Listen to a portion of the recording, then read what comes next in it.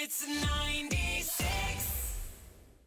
We are Hits 96. We're Chattanooga's #1 hit music station. Gino D here with you. And joining me now via Zoom, the one and only Mr. Charlie Puth. Charlie, thanks so much for joining me. Thank you so much for having me, Gino. Yes, how are you today? How are you doing? I'm good. You know, I seem to be balancing 16 plates at once. I'm trying to wrap this album, which is done, but just doing the finishing touches. It's very rewarding. Yes, we're super excited about that. That's they're going to be your third forthcoming album. It's called Charlie. Was there any significance in calling it that? Talk about the album a little bit. You know, there was. I'm even wearing like a chain that says Charlie right now. I love my name, and I've never made an entire body of work that truly felt like me all the way through. Voice Notes almost was that, but this feels completely like me with my personality with a beat behind it. And you took a little bit more time with this one. It's been a little bit since you put out an album. So, and I think with the pandemic and everything that's been going on, you probably had a lot more time to kind of connect with yourself a little bit and reflect. I did. I almost called the album Conversations with Myself for that reason, because I made all this music by having short little conversations with myself. And with the pandemic, I wasn't playing live shows, and that's the #1 way of how I come up with music is live shows. So I had to turn to TikTok for the virtual audience, if that makes sense. No, it absolutely does. And I want to get to that actually. We'll talk about your song too, Left and Right. That's the one that we're currently playing here on Hits. Absolutely love it. It's with Jung Kook of BTS. It's going to be off the new album, of course. But I'd like to backtrack just a little bit because we didn't get to talk to you when Light Switch came out.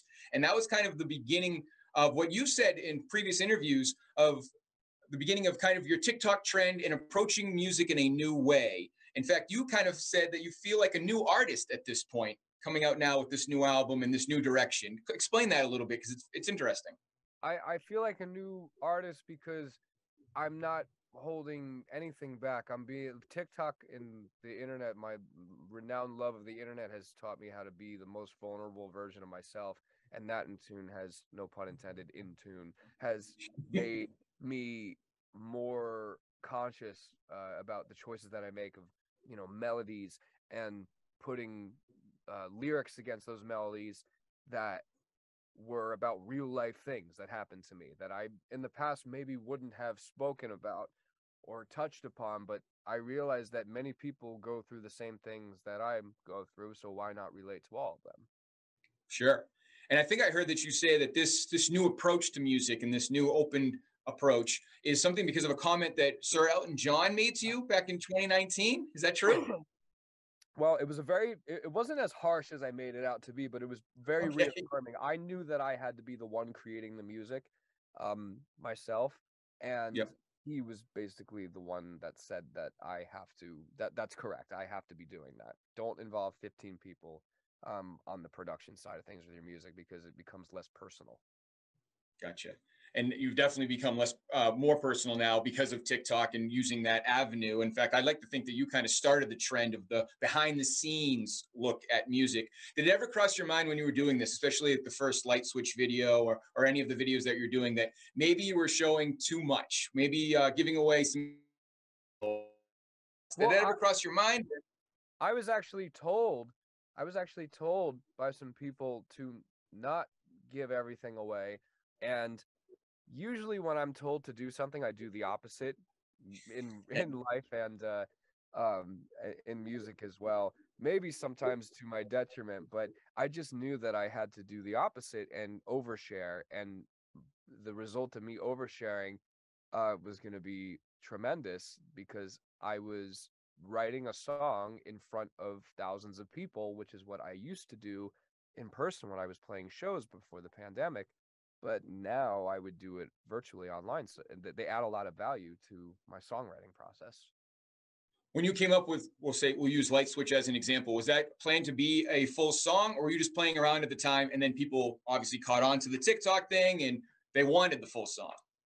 I wanted to prove to myself that anything could be made into a song, and I didn't plan on that becoming a actual song that's that's played in Chattanooga.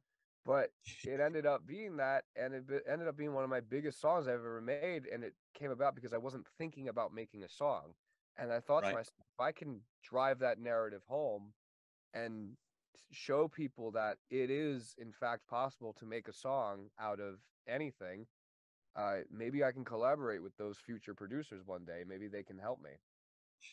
And then you kind of went the whole 9 yards with it because you got the music video, which I love that you didn't really go with the light switch theme, which could have been really easy. You got creative with it and almost made it kind of a story. Yeah, it reminded me of like that video reminded me of the videos that I'd wake up and watch on MTV, like old That's Ludacris music videos that you had to Hype Williams videos that you really had to follow along the storyline with. great. And now moving on to your new song, it's Left and Right, and you're again teaming up with Jung Kook of BTS. Talk about that, how that collaboration got started, and why'd you choose Jung Kook of everybody? Because you could probably throw your name in a hat and see what happens, right? Well, I'm fortunate enough where I've worked with a lot of talented artists and producers, but I had this musical history with John Cook, and it was just always so shocking to me that we never actually went ahead and made a song together. So it came about really quickly. I reached out to his team and sent them the song. They loved it, and he sent back a perfect vocal, and the rest is history. And it's doing very well. You got 184 million global audio streams, 131 million video views. Are you a metrics guy? Do you keep up with that, or would you rather not know? I'd rather not know. I've been told that it's what do they say? It's Shazamming really well because Chattanooga's playing it a lot. So that means a lot to me. So thank you for that. Absolutely. And I like the song, and I've been telling people too on the radio, they have to listen to the song with headphones on because it's an Yeah. experience really with the left and right and that whole aspect. Oh, I you know that actually you're an say it. audio nerd, so You actually say it on the. That's good. I actually urge everybody to give the disclaimer. no, for sure, because I do think it's more of an experience that way. Because, like, obviously, the left and right aspect, and I was, as I was mentioning, you're an audio nerd, self-proclaimed. So, talk about how you wanted to do that, or why you decided to go about that song that way. Well, I remember listening to the Beatles and hearing Paul's voice on one side of the speaker, and because that was due to the limitations that they had with recording, they could only use 8 tracks, so sometimes the vocal track would be on the left side of the speaker. But now we have everything under the sun we can use. But it was always interesting to me that there was never a song that lyrically was talking about something on the left side of your speaker going to the right side of the speaker, and you would actually close your eyes and like it's an immersive experience. You'd actually see the music video when you'd hear it. Well, hopefully you're not closing your eyes when you're driving, but when you're listening Right. to maybe when your car is parked, you can hear it on the left side of your stereo to the right side of the stereo. Fair enough.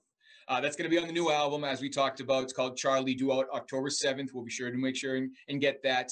In addition to working on your own songs, you are also quite the songwriter. You have lots of different titles under your belt for your songwriting and different credits. How do you choose between the songs that you keep and the songs that you do for someone else? Is that a tough battle for you, or do you kind of get in a different mindset and say, well, this is for this artist, this is for this artist? How do you do that? Well, I'd like to think that I can leave my mark on anything that I'm a part of musically. You can kind of hear the Charlie-ness of like when you listen to Stay by the Kid Leroy and Justin Bieber, you can kind of hear my piano part a little bit on there because we when we wrote that record, it's not like we were ever planning it for myself, but I'm super happy every time I hear that piano part because I know I played that, and that little drum pattern is very very much me in a way.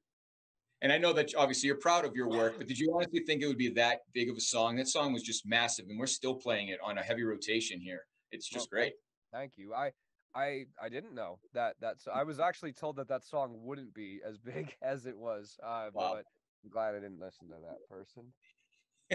Speaking of that, has been there a song, and maybe it's one of your older songs or maybe one of your new ones, that you found kind of surprising that the audience connected to? Maybe they were singing it back to you, and you're like, well, I didn't expect this one to fly like it did.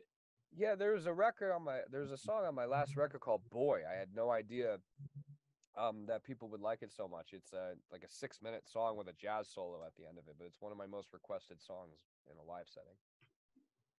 Do you think you have a reason why that is why it surprised you? Do you think? I don't know. I think it's different. I think it's it's surprising but inevitable. Rhythmically, in the production's kind of clean. It makes it makes you think differently about how music should be made. At least it does that for me. Um, Lyrically, sentiment wise, it's a little bit unusual of a subject matter. If you listen to it, it's like about a relationship with like someone much older than you. It's like so it kind of piques the interest maybe in many ways. Fair enough. Fair enough. The new album drops October 7th. It's called Charlie. It has all these great songs on it that we're going to continue to play, and we're super excited about that. Is there anything else in the future that you can talk about? I know this question always leads to something I can't talk about right now, but what are we looking forward to? What are you looking forward to, whether it be music related or not? I'm looking forward to going on tour and playing this music that I have made in this room and a couple other rooms for these past couple of years. It's going to be great. The virtual stuff is great. Going viral is cool, but there's nothing like playing for even a couple hundred people. Yeah.